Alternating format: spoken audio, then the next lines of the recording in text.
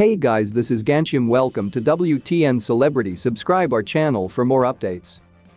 Struggling to walk Serena out of French Open as pursuit of 24th major, suffers new setback. Serena Williams withdrew from Roland Garros on Wednesday as the American's bid for a 24th Grand Slam title suffered another blow, sparking further doubts over the 39-year-old's long-term future in the sport.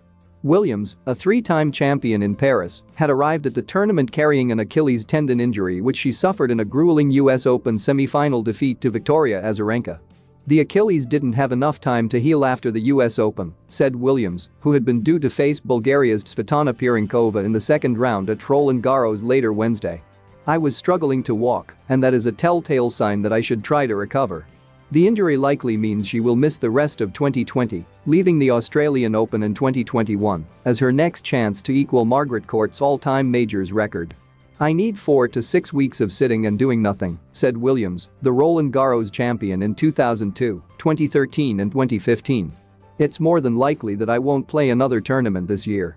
Williams, now into her fourth decade on tour, has not won a slam since capturing a 7th Australian Open in 2017 when she was pregnant. Since then, it's been a series of near misses for a player who also pulled out of Paris in 2018 on the eve of an eagerly awaited last 16 clash with Maria Sharapova. After returning from giving birth, she reached the finals of Wimbledon and the US Open in 2018 and 2019. In 2020, she fell in 3 sets in the 4th round in Australia to China's Wang Yang, while the cancellation of Wimbledon was another roadblock. She will leave Paris knowing full well that such a disrupted season represented her best opportunity to add to her majors haul. In New York, 6 of the world's top players opted not to play.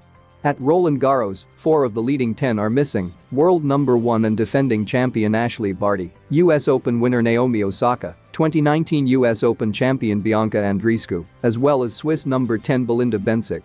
However, it would take a lot to convince Williams to call time on her groundbreaking career, having overcome more serious hurdles than an Achilles injury in her time.